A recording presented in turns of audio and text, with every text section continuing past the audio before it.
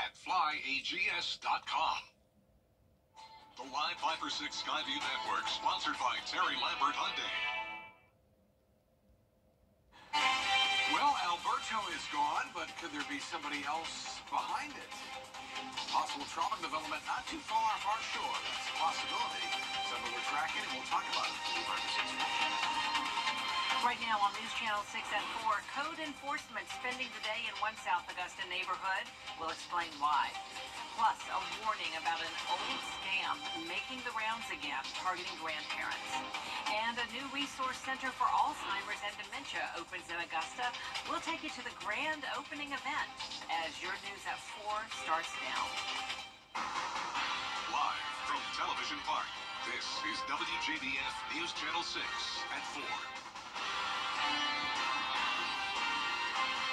Good afternoon, everyone. I'm Jenny Montgomery. Thank you for joining us. Brad is on assignment.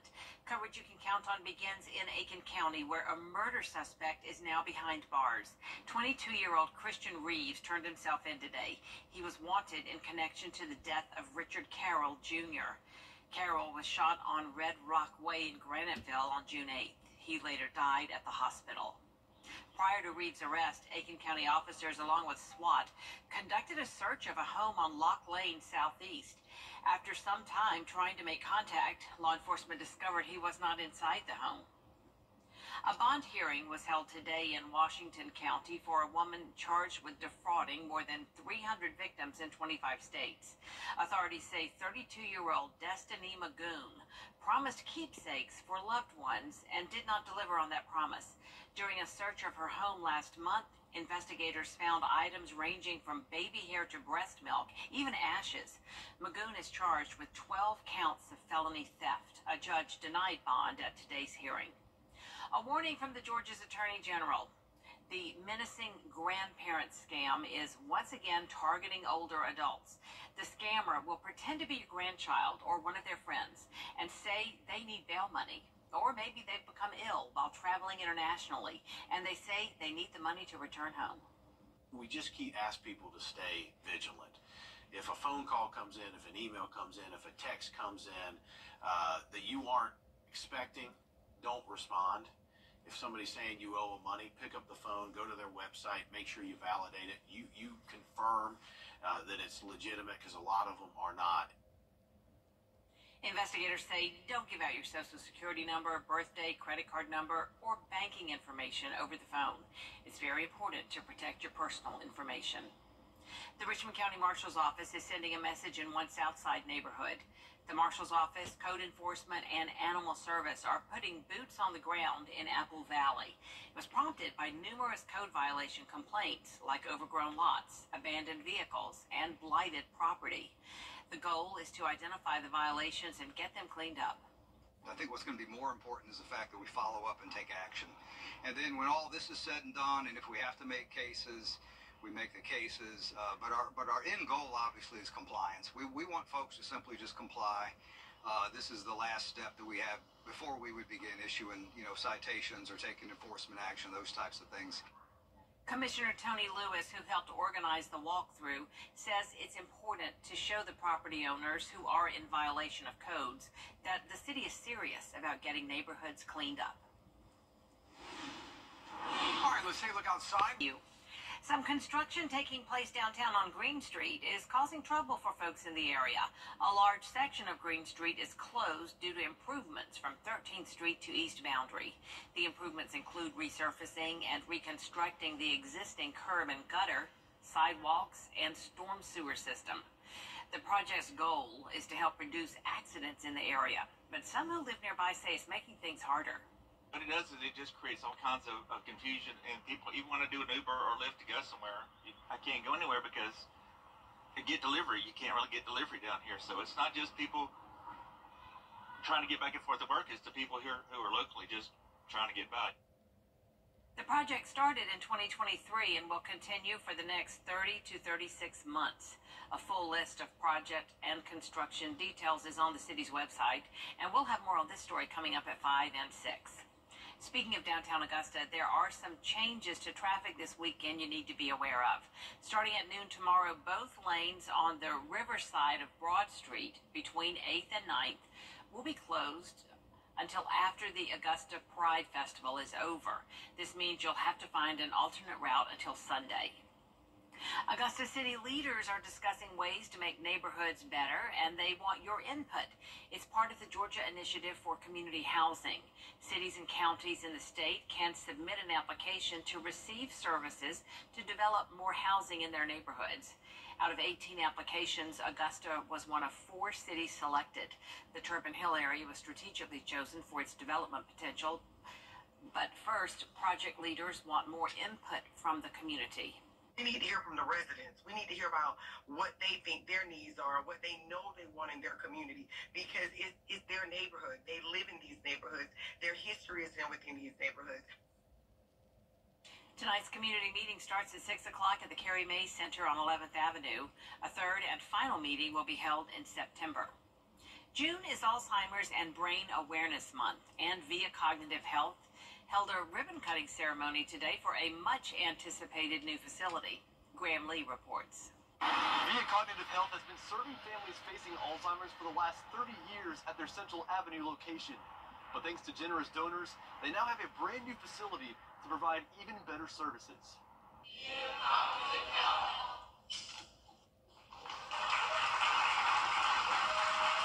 They've been working on getting the facility for the last 8 years, working with partners here and around the country.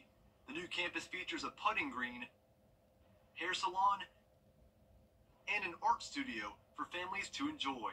Executive Director Jennifer Pennington says it's a big step forward to improve the care they provide.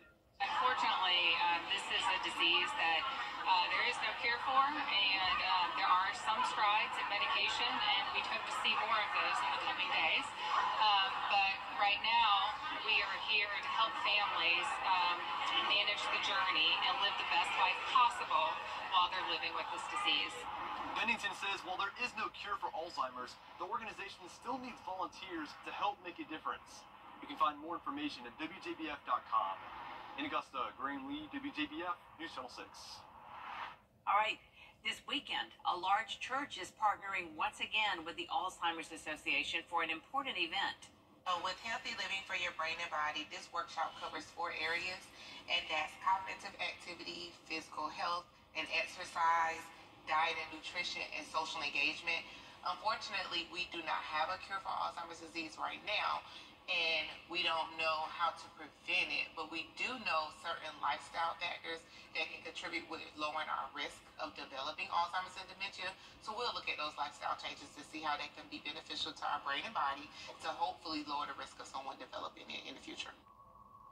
The Alzheimer's workshop is free and the public's welcome to attend. It's Saturday at 9 a.m. at Greater Young Zion Baptist Church on Sandbar Ferry Road.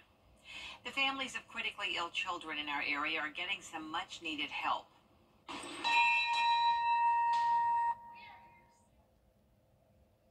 Back in April, the owners of local McDonald's franchises helped raise $9,000 through their Happy Meals for the House fundraiser. The check was presented today to the Ronald McDonald House Charities of Augusta. We are so excited because our local McDonald's owner-operators do so many things to support us. McDonald's for RMHC, McDonald's is the founding and forever partner. We are their charity of choice. That money stays local, and that's all part of how we support what we do at RMHC to be able to take care of children and families, keeping families close to their child while their child is in the hospital. The Ronald McDonald House hosts families of children who are being treated in Augusta. To volunteer or donate, go to their website, rmhcaugusta.org. Coming up, how baseball legend Willie Mays and fellow Negro League greats are being honored tonight. Well, summer is here in about 40 minutes. Exactly. You know, it's the official first day of summer. It doesn't really arrive until 4:50. But we're going to start to really feel its effects. Wait till you hear this weekend's forecast of next week. Details coming up in just a few minutes.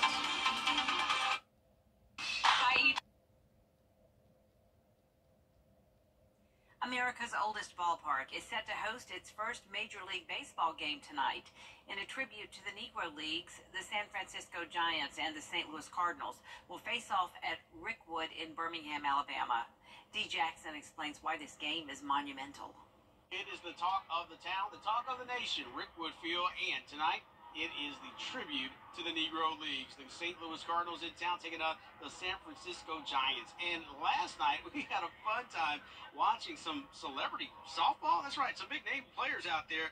But I got a chance to talk to one guy in particular. LaTroy Hawkins actually used to play for the San Francisco Giants and has very fond memories of the late Willie Mays. Willie's just sitting in Uncle Murph's office, just chilling every day, getting a chance to talk to him and tell him he's my grandfather's favorite player. And get your grandfather on the phone. So, called my grandfather. He had the chance to speak to his favorite player at all time. I'm still trying to grasp, the whole meaning of it. But of all the places, I'm glad I'm here today because this is where you would want to be. Of a bunch of people who love Willie Mays, who love baseball, who love Birmingham, who want to visit Rickwood Field. This is where you want to be. And so I'm so happy to be here on this day. It's sad, but at the same time, it's going to be a historic day. I think many people remember where they were when they heard that news, and they're going to think of Birmingham in a very positive light. I am so proud of Birmingham, the city of Birmingham. Look at this field. The fact of the matter is that Miles College baseball team plays in this field, and so they're going to benefit from having all of this great construction, and it's a way of paying it forward. So when you think about the past and the present and the future, it's all good. A pre-game ceremony honoring the life of baseball great Willie Mays will be held prior to tonight's game. First pitch is at 7:15. We'll be right back. Weather headlines on WJBF News Channel 6. Brought to you by Hickson Roofing. If your roof needs fixing, call Mr. Hickson. Get better. Room for entertaining, relaxing, and more with patio enclosures. Right now, get 25% off your sunroom. Plus, enjoy exceptional financing. Call today. Patio enclosures. Are you frustrated because in lots of places, customer service has just disappeared? Not at Tile Center. Not where you need it the most. Here, you will find all of us eager to help you find just the right tile or stone. So you can relax, knowing your project is in expert hands. Come see why for yourself at any of our locations at Tile Center or online at tilecenter.com. Your tile and stone experts. Hey, Sister Mike Murphy. The old Edgefield Butcher Shop. A local school teacher with a mission of love. We want them to feel safe in their own environment, in their own community. For a teacher to step outside and do something, I really appreciate it. They give the kids something to do besides getting in trouble. News Channel 6 shows you how one woman is making a difference outside the classroom. My main mission out here was really to just show these kids, hey, it's nice here for you. Beyond the Classroom, Tuesday on Good Morning Augusta. News Channel 6 and the Giving Your Best partners want to give special thanks to all of our viewers for donating helpful items to Taji's Tents and serving their mission of ending homelessness in the CSRA. Thank you for giving your best. This is not the find you really want to make during a trip to a Goodwill store. Employees at a Goodwill in Stafford, Virginia, found a 4-foot-long snake snuggled with a pile of donated books.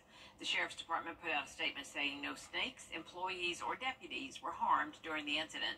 The snake ended up being released back into the wild.